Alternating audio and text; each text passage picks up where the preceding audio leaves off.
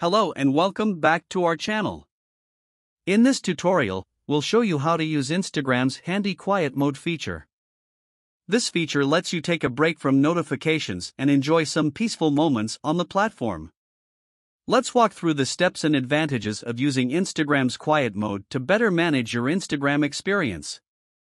Start by opening the Instagram app on your mobile device.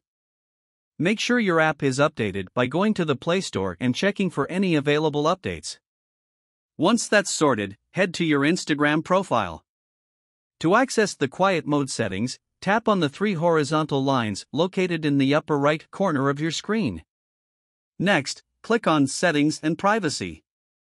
This will open a new window with various options, including notifications.